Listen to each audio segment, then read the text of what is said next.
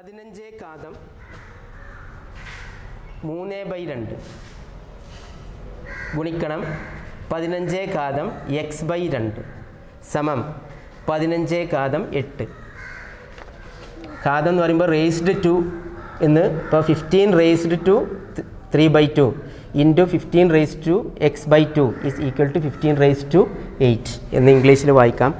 അയാൾ question X എത്ര, X വില എത്ര. അപ്പോൾ ഇതാണ് ക്വസ്റ്റ്യൻ. അതിന് ഉത്തരങ്ങൾ തന്നിരിക്കുന്നത് 10, 11, 12, 13. ഇതിലേതോ ഒന്നാണ് ശരിയായ ഉത്തരം. ഏതാണ് നമുക്ക് കണ്ടെത്താം.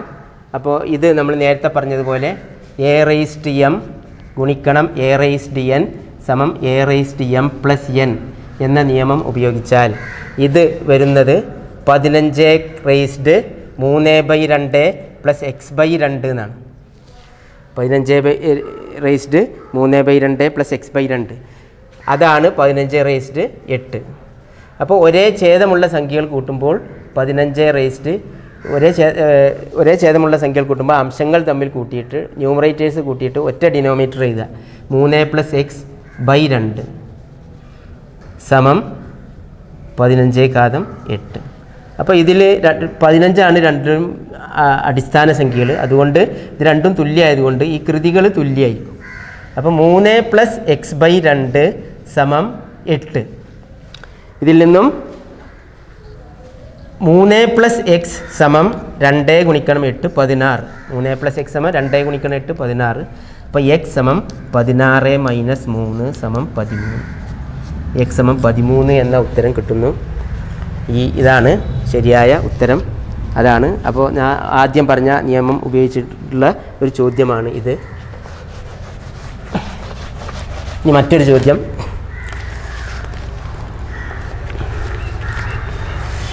വേറൊരു ചോദ്യം ഇവിടെ തന്നിരിക്കുന്നു. 3 കാതം 41 + 3 കാതം 42 + 3 കാതം 43 + 3 കാതം 44 + 3 കാതം 45 എന്ന സംഖ്യയെ പൂർണ്ണമായി ഹരിക്കാവുന്ന സംഖ്യ ഏത്? പൂർണ്ണമായി ഹരിക്കാവുന്ന സംഖ്യ ഏത്? ഈ സംഖ്യയെ പൂർണ്ണമായി ഹരിക്കുക, ഇതെല്ലാം കൂടി കൂട്ടിയ ഒരു സംഖ്യ കിട്ടും. അതിനെ പൂർണ്ണമായി ഹരിക്കാൻ പറ്റുന്ന സംഖ്യ 4, 5, 11, 17. അപ്പോൾ ഇതാണ് ചോദ്യം. അപ്പോൾ ഇത് ചെയ്യുമ്പോൾ ശ്രദ്ധിക്കാനുള്ളത്, ഇത് 3 കാതം 41 എന്ന് പറഞ്ഞാൽ 3നെ 41 തവണ ഗുണിക്കുകയാണ്. 3 കാതം 42 എന്ന് പറഞ്ഞാൽ 3നെ 42 തവണ ഗുണിക്കണം. അപ്പോൾ ഇതിൽ എല്ലാ സംഖ്യകളും 5 സംഖ്യകളുണ്ട്. ഈ 5 സംഖ്യകളിലും പൊതുവായിട്ട് വരുന്ന സംഖ്യ, ഒരു കോമൺ ഫാക്ടർ അല്ലെങ്കിൽ പൊതു ഘടകമായിട്ട് എടുക്കാവുന്ന സംഖ്യ ഏതാണെന്ന് ചോദിച്ചാൽ ഇതിനെ നമുക്ക് 3 കാതം 41 പൊതുവായിട്ടൊരു സംഖ്യയായിട്ട് എടുക്കാം. ഇത് 3 കാതം 41 ബ്രാക്കറ്റിന് പുറത്ത് ഇതിനെ എല്ലാത്തിലും ഘടകം നോക്കുമ്പോൾ എല്ലാറ്റിൻ്റെയും ഘടകമാണ് 3 കാതം 41. 3 കാതം 41 ഇതിന് പൊതുവായിട്ട് എടുക്കുമ്പോൾ ഇവിടെ 1 പിന്നെ 3 കാതം 42 എന്ന് പറയുന്നത് യഥാർത്ഥത്തിൽ 3 കാതം 41 ഗുണിക്കണം 3. അപ്പോൾ ഇവിടെ 3. ഇത് 3 കാതം 43 എന്ന് പറയുന്നത് 3 കാതം 41നെ 3 കാതം 2 കൊണ്ട് ഗുണിക്കുന്നതാണ്. അപ്പോൾ ഇത് 9, അല്ലെങ്കിൽ 3 സ്ക്വയർ 9, അല്ലെങ്കിൽ അങ്ങനെ തന്നെ എഴുതാം 3 സ്ക്വയർ. അതുപോലെ ഇത് 3 ക്യൂബ് ആയിരിക്കും. ഇത് 3 കാതം 4 ആയിരിക്കും. അപ്പോൾ 3 കാതം 41 ഗുണിക്കണം 1, 3, 9, 27, 81. 3 കാതം 4 81. 3 കാതം 41 ഗുണിക്കണം. ഇതെല്ലാം കൂടി കൂട്ടിയാൽ 9 1 കൂട്ടിയാൽ 10. 81 9 കൂട്ടിയാൽ 81. 27 3 കൂട്ടിയാൽ 30. 30 10 40. 40 81 121. ഗുണിക്കണം 121. അപ്പോൾ ഇതിനെ ഹരിക്കാൻ പറ്റുന്ന ഇതാണ് സംഖ്യ. 3 കാതം 41 ഗുണിക്കണം 121. ഇതിനെ ഹരിക്കാൻ പറ്റുന്ന സംഖ്യ ഏത് എന്നാണ് ചോദ്യം. അപ്പോൾ നമ്മൾ നോക്കുമ്പോൾ ഈ 121 എന്ന് പറയുന്നത് 4 ഉത്തരങ്ങൾ തന്നിരുന്നു. ഉത്തരങ്ങൾ നോക്കുക. ഇതിൽ 4, 5, 11, 17 തന്നിരിക്കുന്നത്. അപ്പോൾ ഇതിൽ ഹരിക്കാൻ പറ്റുന്ന 121നെ ഹരിക്കാൻ പറ്റുന്ന സംഖ്യ 11. അപ്പോൾ ഉത്തരം 11 എന്ന് കിട്ടുന്നു. 121ൻ്റെ ഒരു ഘടകമാണ് 11. അപ്പോൾ 3,41 ഗുണിക്കണം 121 നമുക്ക് 11 കൊണ്ട് ഹരിക്കാൻ കഴിയും. അപ്പോൾ അങ്ങനെയാണ് ആ ചോദ്യം ചെയ്യേണ്ടത്. അപ്പോൾ ഓരോ ചോദ്യവും എങ്ങനെയാണ് ചെയ്യേണ്ടത് എന്ന് മനസ്സിലാക്കിയിട്ട് നമ്മൾ അതുപോലെ തന്നെ ചെയ്യുകയാണെങ്കിൽ എളുപ്പമായിരിക്കും. ഇതുപോലെ പിന്നെ ഒന്ന് മനസ്സിലാക്കാനുള്ളത്, ഇത്തരം ചോദ്യങ്ങളിൽ രണ്ടേ ഘാതം ചിലപ്പോൾ മനക്കണക്കായിട്ട് ചോദിക്കാറുണ്ട്. 250 പകുതി എത്ര? ഇപ്പോൾ 250 പകുതി എന്ന് പറഞ്ഞത് 2,49 2,49 2 കൊണ്ട് ഗുണിക്കുമ്പോഴാണ് 2,50 ആകുക. അങ്ങനെ 2,49 ഗുണിക്കുന്ന 2,1 അപ്പോൾ 2,50 വരും എന്ന് പറഞ്ഞാൽ 2,49 2 മടങ്ങാണ് 2,50. അപ്പോൾ 2,50 പകുതിയാണ് 2,49. 2,49 പകുതിയാണ് അല്ലെങ്കിൽ ഹാഫ് പകുതിയാണ് 2,48. അങ്ങനെയാണ് നമ്മൾ ഇത്തരത്തിലുള്ള മനക്കണക്കായിട്ട് ഇതും ചോദിക്കാറുണ്ട്. അതുപോലെ തന്നെ മറ്റൊരു കാര്യം ഇതിൽ മനസ്സിലാക്കാനുള്ളത്, കൃതികൾ ഭിന്നസംഖ്യയായിട്ട് വരുമ്പോൾ ഇപ്പോൾ 25 ഘാതം 1/2 എത്ര? ഈ കൃതി 1/2 ആണെങ്കിൽ അത് റൂട്ടിന് തുല്യമാണ്. റൂട്ട് ഓഫ് 25 നിങ്ങൾ പഠിച്ചിട്ടുണ്ടാവും. 25ൻ്റെ വർഗ്ഗമൂലം അതാണ് 25, അതായത് 5 ആണ്. ഇപ്പോൾ 25 ഘാതം 1/2. അപ്പോൾ അതുപോലെ തന്നെ 16 ഘാതം 1/2 4 ആണ്. 100 ഘാതം 1/2 10 ആണ്. അപ്പോൾ അങ്ങനെ റൂട്ട് സൂചിപ്പിക്കുന്നതിന് പകരം ചിലപ്പോൾ 1/2 കൃതി 1/2 ആയിട്ട് വരാറുണ്ട്. അങ്ങനെ എഴുതാറുണ്ട്. അതുപോലെ തന്നെ കൃതി 1/3 ആണെങ്കിൽ 27 ഘാതം 1/3 3 ആണ്. കൃതി 1/3 എന്ന് പറഞ്ഞാൽ, അതായത് x റേസ്ഡ് 1/3 എന്ന് പറഞ്ഞാൽ അതിൻ്റെ ക്യൂബ് റൂട്ടാണ്. എക്സിൻ്റെ ഘനമൂലം എന്ന് പറയും. x റേസ്ഡ് 1/2 എന്ന് പറഞ്ഞാൽ റൂട്ട് ഓഫ് എക്സ് ആണ്. ഇതൊക്കെ മനസ്സിലാക്കുന്നത് ചില ചോദ്യങ്ങൾ ചെയ്യാൻ നമ്മളെ സഹായിക്കും. അതിൽപ്പെട്ട ഒരു ചോദ്യമാണ് ഇനി വരാൻ പോകുന്നത്. 2013 ചോദിച്ച ചോദ്യം 625 റേസ്ഡ് 0.16 ഇൻറ്റു 625 റേസ്ഡ് 0.09 എത്ര എന്നാണ് ചോദ്യം. അതിന് 4 ഉത്തരങ്ങൾ: 4, 5, 25, 625. അപ്പോൾ ഇത് ചെയ്യുന്നത് നേരത്തെ പറഞ്ഞതുപോലെ എ റേസ്ഡ് എം ഗുണിക്കണം എ റേസ്ഡ് എൻ സമം A raised M plus N ആണ്.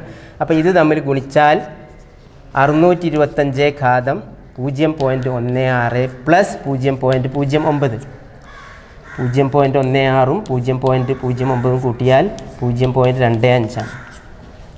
0.25. അപ്പോൾ ഇത് 625 റേസ്ഡ് 0.25 ആണ്. 0.25 എന്ന് പറയുന്നത് അതിനെ ഭിന്നസംഖ്യയാക്കി മാറ്റിയാൽ 625 റേസ്ഡ് 1/4 ആണ്. അപ്പോൾ നേരത്തെ പറഞ്ഞതുപോലെ ഘാതം 1/2 വരുമ്പോൾ സ്ക്വയർ റൂട്ടും അല്ലെങ്കിൽ വർഗ്ഗമൂലവും, ഘാതം 1/3 വരുമ്പോൾ ഘനമൂലവുമായാൽ ഘാതം 1/4 വന്നാൽ 4 പ്രാവശ്യം അതേ സംഖ്യ കൊണ്ട് ഗുണിക്കുമ്പോൾ 625 കിട്ടണം. അതേതാണ് സംഖ്യ?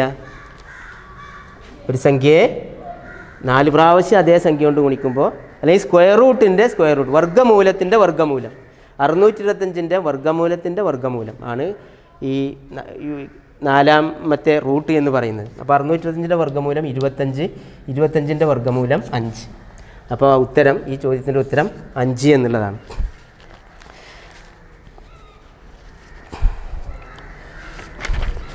ഈ തരത്തിൽ അതുപോലെ തന്നെ ഈ ഭിന്ന ദശാംശ സംഖ്യകളുമായിട്ട് ബന്ധപ്പെട്ടൊരു ചോദ്യം, അതുകൂടി നമ്മൾ ശ്രദ്ധിക്കേണ്ട ഒരു ചോദ്യമാണ്. അതുകൂടി ഇവിടെ പരിചയപ്പെടുത്തിയ ഒരു ചോദ്യം 2018 ചോദിച്ച ചോദ്യമാണ്. 0.000008 5 0 ഉണ്ട് ദശാംശത്തിന് ശേഷം, പിന്നെ ഒരു 8ഉം, റേസ്ഡ് ഘാതം 1/3. ഇത് എത്ര എന്നാണ് ചോദ്യം. ഇതിൻ്റെ 4 ഉത്തരങ്ങൾ കൊടുത്തിരിക്കുന്നു: 0.02, 0.04, 0.08, 0.4. ഇതിലേതാണ് ശരി?